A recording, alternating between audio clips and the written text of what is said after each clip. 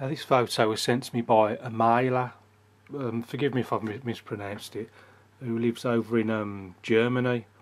It's not far from where she lives. It's a nice little scene. We've got a nice bright sunset or sunrise, I'm not sure which it is, to be honest with you.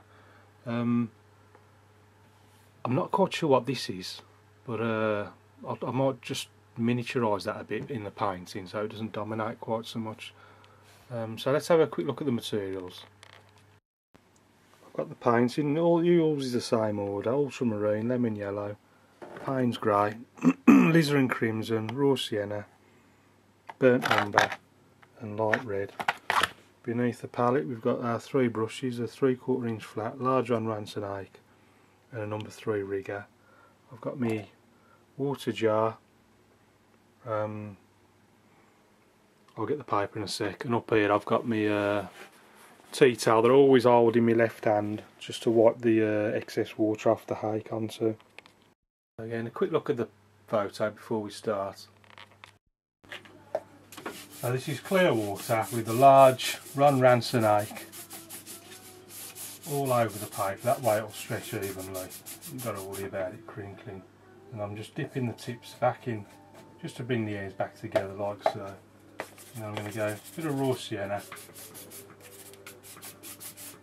clean the brush, excess water off on the tea towel, and then lemon yellow, bit of light red as well. See that nice sort of sunsetty colour, and then just sort of down the middle, something like that. Not too much water, a bit more yellow,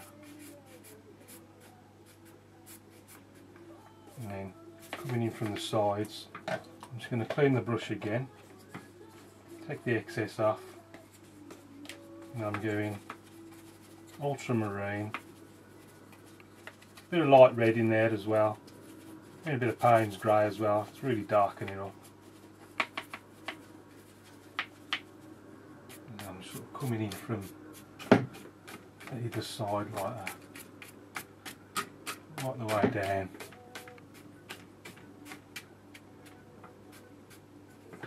A bit more blue. I haven't cleaned the brush. A bit more blue, maybe on this side.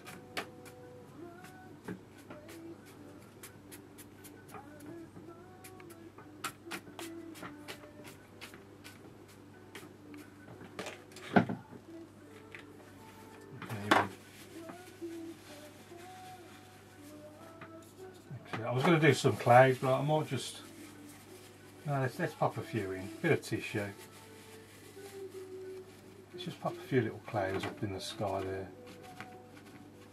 Maybe some little ones just over there. Just adds a bit of texture to it. Don't want to overdo it. I want to keep it nice and predominantly dark. Watch your pools of water gathering at the bottom of the paper. Just take them out like that. You can see already the paper's stretched a bit. See how it's coming away from the board. So I'm just going to refix that, pull it tight so it's flat.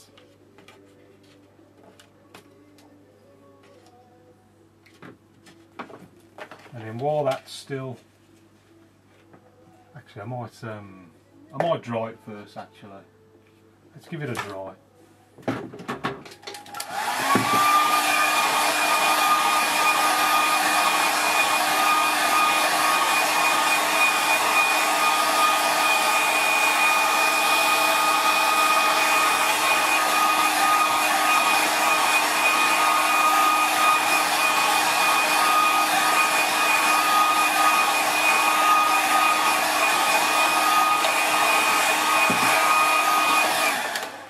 It doesn't have to be bone dry as long as the paint stops moving.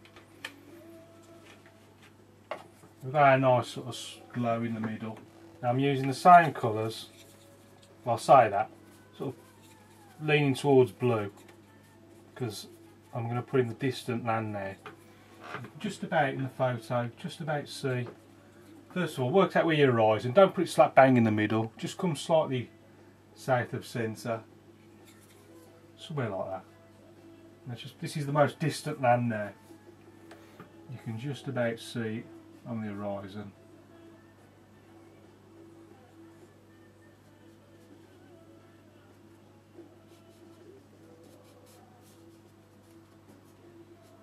That'll do for that. And then start in front of that. And go in a bit more lemon yellow. And it sort of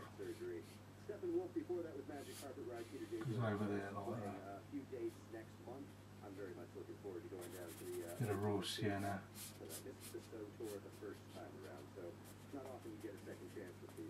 And then just see a few little trees on the horizon. So I've just introduced a little bit of Payne's grain to the mix.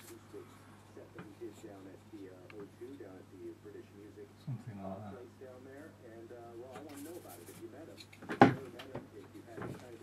Just a few on this bit of land here on the right hand side.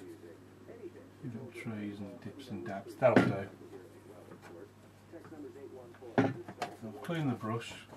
And in front of that, I want just some nice brightly lit grass. So I'm just going just the lemon yellow on its own. Give that a quick sweep across there like that. Just the lemon yellow.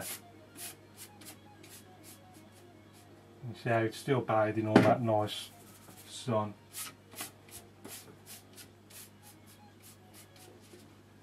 Bringing that right the way down, and I'm sort of going down to the bottom right hand side of it, because this side is going to be more sort of shadowy. So that's that. And then on the left, let's do it with a bit more shadow.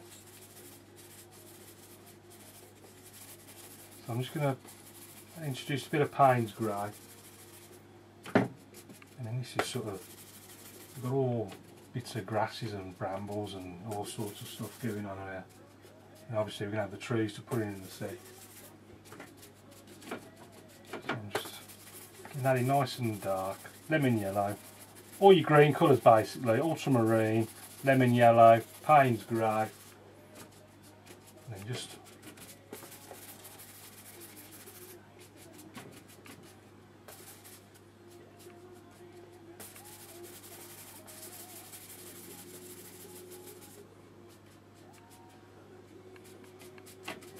bringing that down.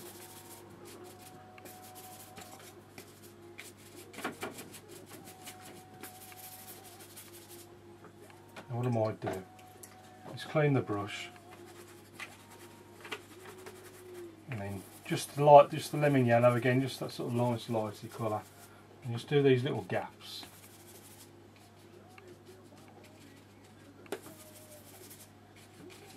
Just filling in those little gaps.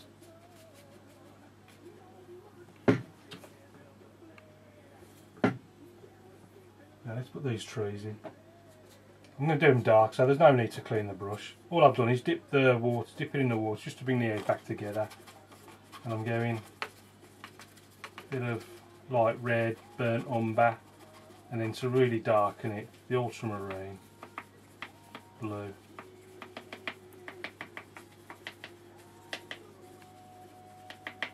And let's start with this one on the right hand side. It's sort of up there, and that goes right up the top of the page. It's a little bit darker, wider on there. And one that goes off there like that. And you've got this big one that continues something like that.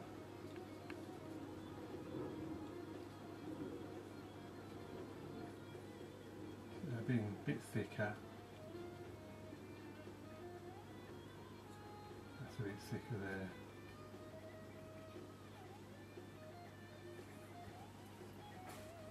In with the rigger, same colours, just using the rigger brush, plenty of water, a bit more water, and let's just bring some slightly thinner branches.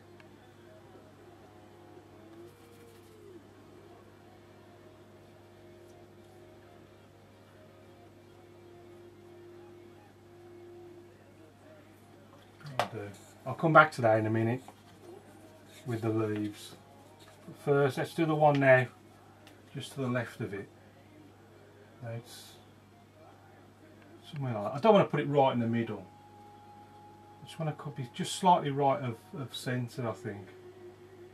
So coming something like that. Again, it's going up and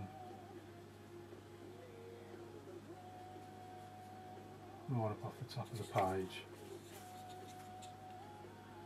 Let's get that branch trunking a bit, just slightly wider.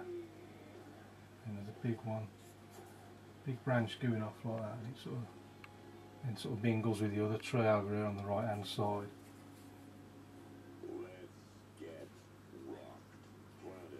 It's up there.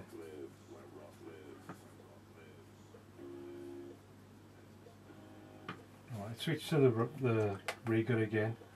Again, plenty of water, nice and dark.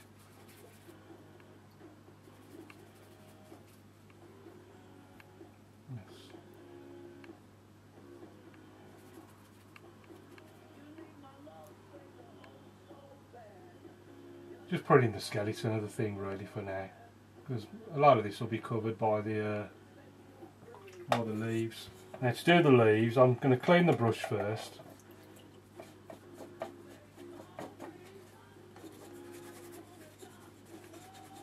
In fact, you know what I'm going to do?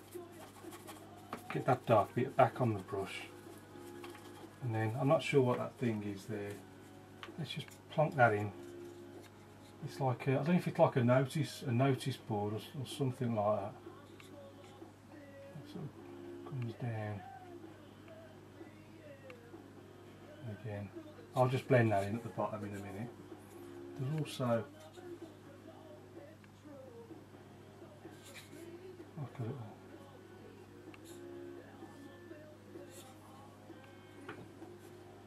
some little twigs and things coming up.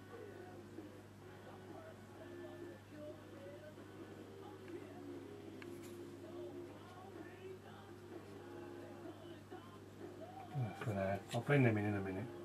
So for now I'm going to clean the brush, and then as I'm drying it, really scuff it up on the tea towel, and then I'm going to dip it into those green colours, but I want a nice really dark. There's going to be a lot of Payne's grey in there, ultramarine. Just bash it in down like that.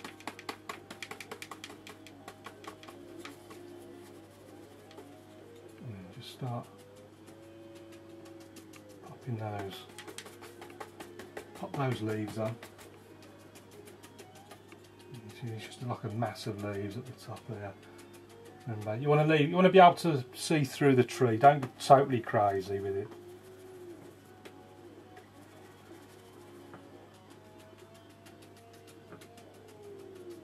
Bringing that down.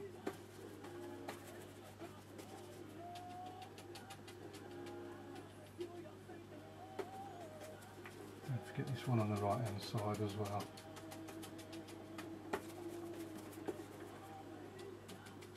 Pop a few down there.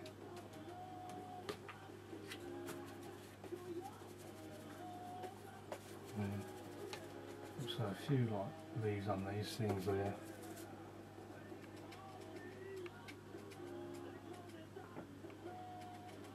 Some on there.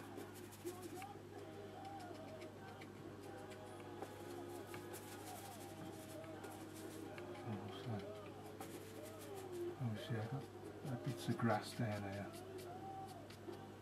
Either do it like that, just flick it down, or alternatively you can try sort of flicking it up. Try it that way.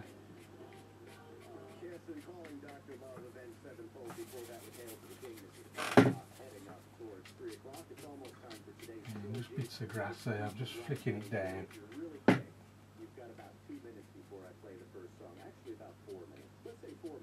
I don't want to encroach too much on that sort of nice lighter area.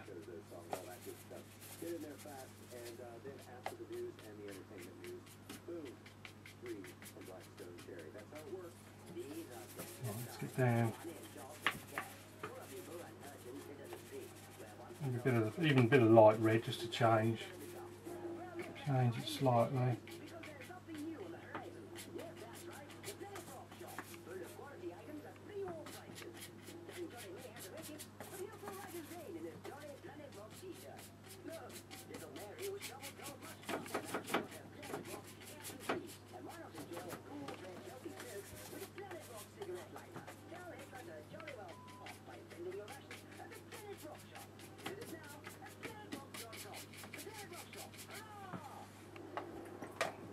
back to the rigger.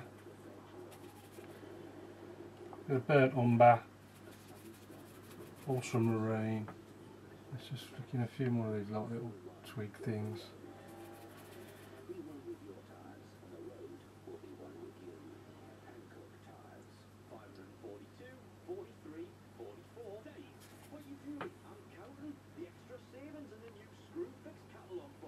And all sorts of things growing in these bushes.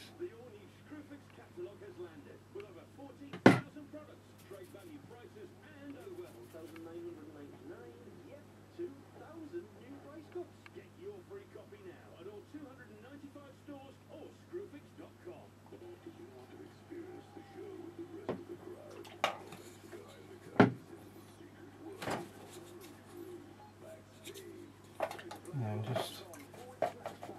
I'm just cleaning it again. Just scuff it up once more.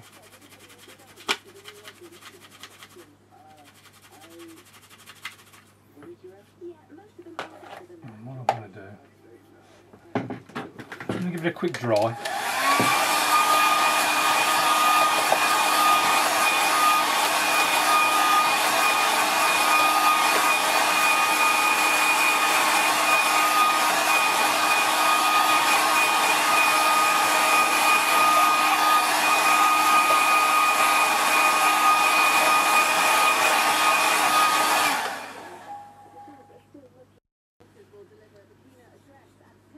Now what I've done, I've just put a little bit of white gouache down there on the palette, and I'm just going to dip. You see how the hairs are all over the place. Just a very easy way of making some nice little flowers. Just dip in the hairs into it like that. So you got something like that, and then just go into your darker areas. Look, and you see how that nice sort of flower effect. See how easy that is to do.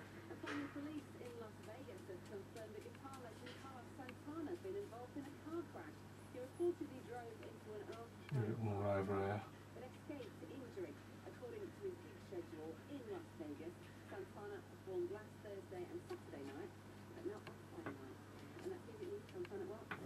I'll do.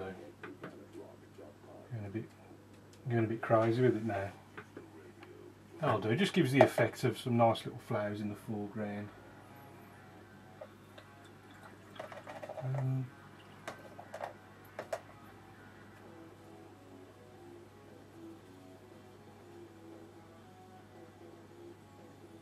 What have we got up there? It's just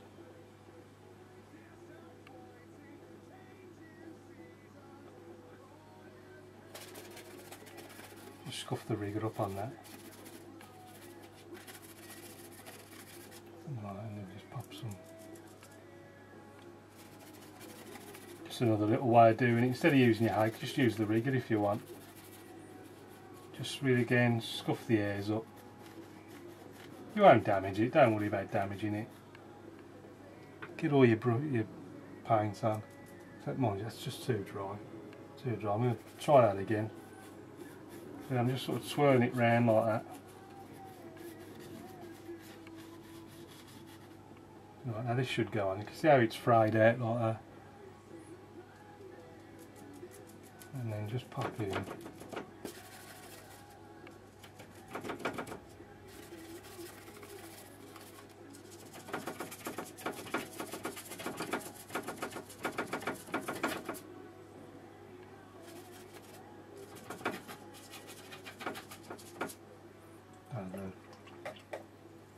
I think all that's left now. Actually, I'm just still not quite happy with that. Just get a bit more random.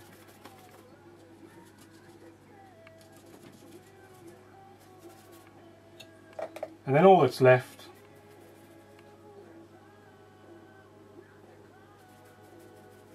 take your rigger again and just pop your signature